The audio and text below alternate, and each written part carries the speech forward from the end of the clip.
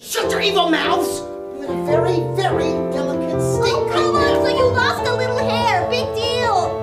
When I was a wee little monkey hanging on Mama's back, every crack of the tree caused a panic attack in me. Cause all I could see is that I'd end up to be just a sweet little snack of a leopard or lion or hyena pack.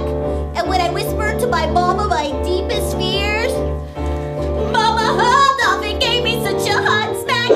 And when I picked myself off the ground and the ringing in my ears stopped, she said to me, "Now listen here, you baboon, you ain't no use to the troop. If every time you hear a sound, you stop to droop and get all fearful and shaky like a nincompoop, you're not here for yourself, you are part of a group."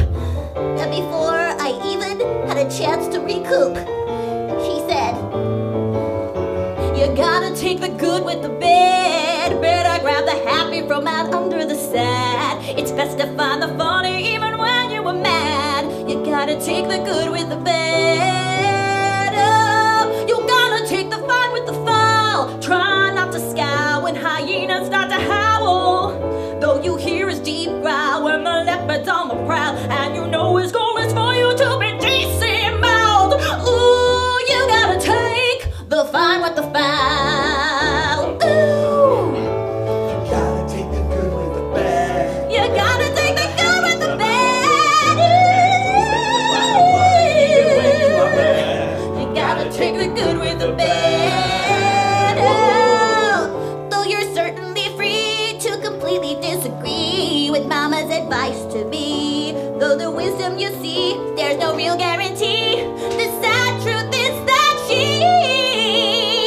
was out one day on a food run and, well, was attacked and eaten by a leopard and left for the hyenas to finish off.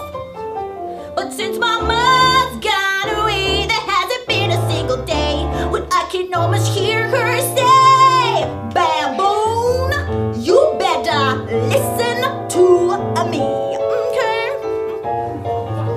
You gotta take the good with the bad, better grab the happy from out under the sad. It's best to find the funny even when you are mad. You gotta take the good. You gotta take the good. You gotta take the good. You gotta take the good.